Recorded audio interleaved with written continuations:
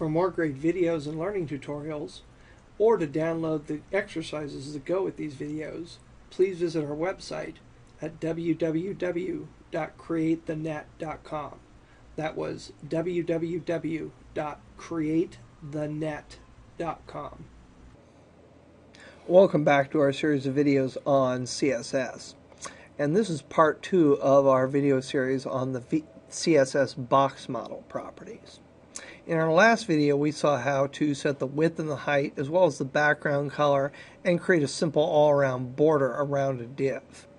In this video, we're going to be talking about two properties that you're going to be using extensively in CSS, the margin or spacing property as well as the padding property.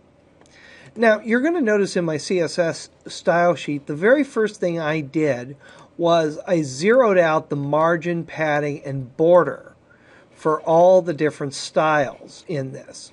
So I don't have to worry about those styles carrying over into other divs.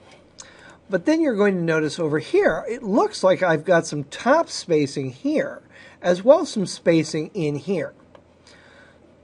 If you want to zero out the block level padding and spacing, you go ahead and simply do an opening body tag, just like that, and click, and it will take off the block level properties. And you'll see that it took off the right left-hand properties there. I'm going to comment that out just by putting a number sign there. Not comment it out, but just sort of disable it. So now that style is no longer working, and you'll see I've got some default margin on there.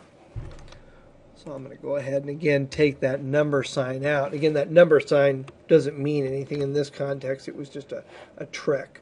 And I'll click over here, and again you're going to see that that margin gets wiped out. But it didn't take care of the margin on any of these inline elements like your headings or your paragraphs. So what we're going to want to do is we're going to want to add the P tag into this.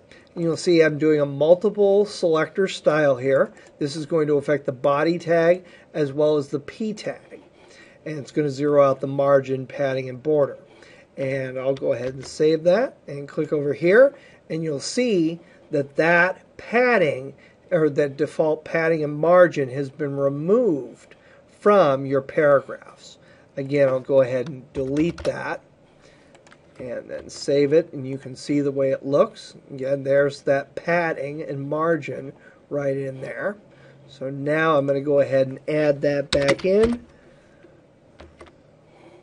and you'll see that the padding and the margin are now gone. So you want to make sure that if you're specifying a lot of margins and padding, you're going to want to make sure that you zero out those properties there. And I could do the same thing by adding H1 there, and it will take out the margin and the padding for that tag. But in this case, we're going to leave that alone and just deal with this div here. Now, margin and padding are very different. But all you have to remember is that padding is on the inside of a cell, whereas margin is on the outside of a cell.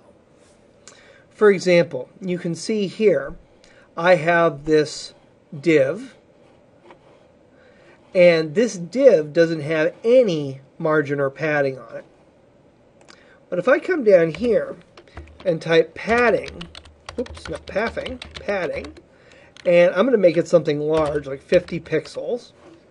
Watch what happens to the content of my div when I click over here in my live view. You see how I now have 50 pixels of padding? But I also want you to notice that that's on the interior of the div. It's not outside the div, it's on the interior. The border is still there, the background fill is still there. The only thing that's been different is padding has been added. Padding is always added on the inside of a cell or the inside of an object, and it's always in between the beginning of that object and the border. Now, margin is actually on the outside of a cell. So if I come down here and click and type margin, and let's say I'm going to do 50 pixels also, you're going to see on the exterior of the cell, which now has the page color, is where that 50 pixels of padding was added. And I could change this to something smaller if I wanted to. Let's make it 20 and then save it. Click over here. And again, you're going to see both the margin on the outside and the padding on the inside of your cell. Now, since all I've done here, I'm going to go ahead and actually take the height command off of here and make this a little bit smaller. There we go. Now, you're going to notice that I only put one value here for both margin and padding. And what that tells a browser is to place 20 pixels of padding top, bottom, left, and right. So you're going to put 20 pixels of padding, or in this case 20 pixels of margin, although I'm not up against the edge here, 20 pixels of margin around this particular box. Now, let's go ahead and change that just a little bit. Let's go ahead now and say we want a different amount of spacing left and right, or a different amount of padding left and right. Then we do top and bottom. Well, I'm going to go in here and I'm going to take out the 20 pixels. Now, again, if you just put in one value for margin or padding, it's going to place that all the way around, top, bottom, left, right. But I'm going to put two values in. I'm going to say I want 50 pixels left and right and 20 pixels top and bottom. So I'm going to come here into my padding property and type 20 px space 50 px. This is the value that will be applied top and bottom, and this is the value that will be applied left and right.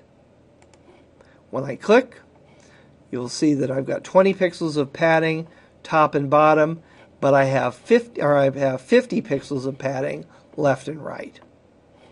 And margin works in exactly the same way. If I was to change this to 50 pixels, again, we're going to have 20 pixels of margin all top and bottom, and 50 pixels of spacing left and right. When I click, you'll see 20 top and bottom, but it moved it out and it's now 50 left and right. Now, if you want a different amount left, right, top, and bottom, you're going to need to put 4 values in here. For example, I'm going to go ahead and type 10 pixels, 20 pixels, 40 pixels, and 80 pixels. So now I have 4 values on the padding. And when I click, you'll see the results. Now, this is the top value right here. We always start at the top. And we're going to work clockwise. We have top, then we have right. So again, we're going clockwise around. There's 20 pixels of padding on the right. Then we have 40 pixels of padding on the bottom. And just to sort of prove to you that that's true, I'm going to change that to 90 right now and click, and you'll see again that expanded. So we'll go ahead and make that 40 again, bring it on back. And then finally we have the left value here, the 80 pixels. So it's top, right, bottom, left. Just remember clockwise. So that's the margin and the padding properties and how they relate to divs and spacing them out. Also, if you're interested in seeing the high definition 1280 by 720 videos, please go to createthenet.com. When we upload these videos to video sharing services, they always shrink the video size down and decrease the quality, so they come out a little bit fuzzy. If you go to the website, you can see the full resolution versions of these videos.